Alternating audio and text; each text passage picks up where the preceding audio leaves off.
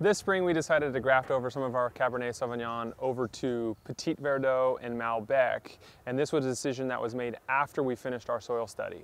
The soil mapping has shown us the different profiles, the different soil characteristics that really does well in connection to the growing practices of Petit Verdot.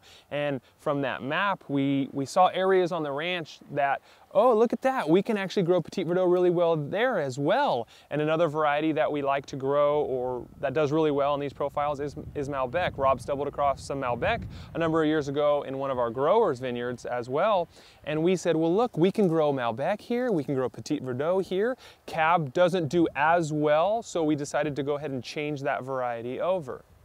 Because we chose to graft, we can actually have the plants grow and mature at a more rapid pace versus if we actually replanted the vineyard. So what grafting will allow you to do, since you have an established grapevine already, you can actually change the variety on top, and we'll go more into that, and now you'll have the ability to produce fruit in 2 years, whereas planting a vineyard, you'll actually take you more, like 4 to 5 years. It's also less impact on the atmosphere around us, our little microclimates that we have. We're not disturbing the soils, we're not actually ripping and disking and really disturbing a lot of the natural vegetation that we have around us. It's a low impact application.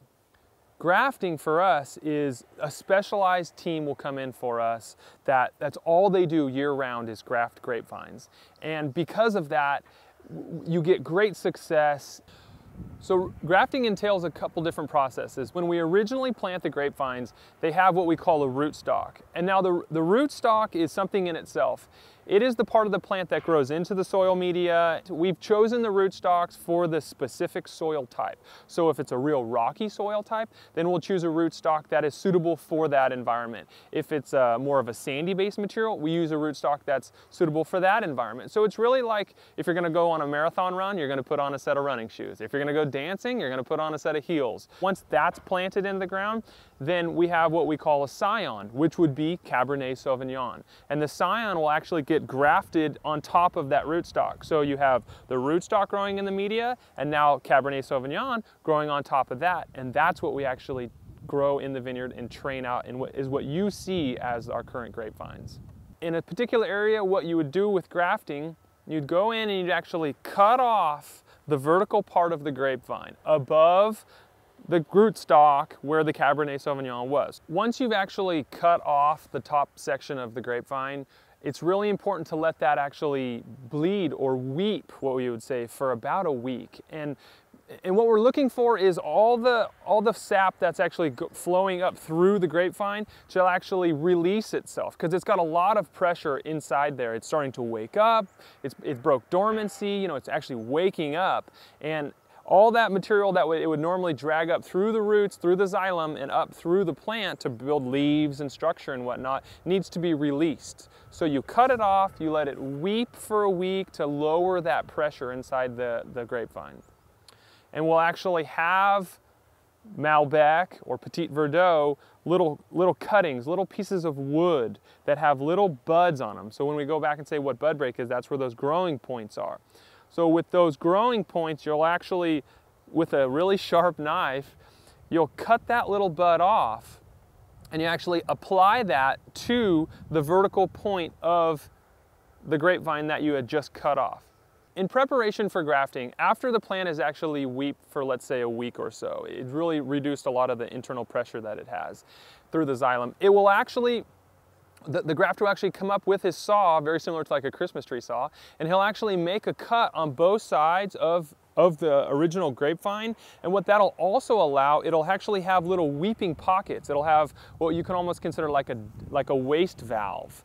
And so once the grafting takes place up where we're going to place the buds, where we make the T bud, it's actually a T cut, and we place those new Malbec, Petit Verdot buds in the sides of the grapevine itself. When the plant starts to actually grow, to incorporate those and make those its new growing points, to establish a new grapevine, changing the variety over. If there's too much pressure, if we get a little bit of rain or we irrigate or something like that happens, it doesn't try to actually force all that material through those two growing points. and it has the ability to actually release some of that pressure down low. It had it through the top, and now it has it through the bottom as well. So each grafter has his own little quick trick that he likes to do before he does the budding application. And the guys will grab the sticks, they'll really examine them. Some will take their knife and rub the flaky bark off to make sure it's a nice, clean, smooth piece of wood. And they'll cut them off and they'll catch them in the air. I mean, it's a really cool piece of art. They'll take them and they'll hide them in like a piece of moist newspaper. A lot of guys will insert them into their cheek. The point is you really want to keep them nice and moist because it's a piece of growing tissue, and you don't want that to dry out because then it won't actually work.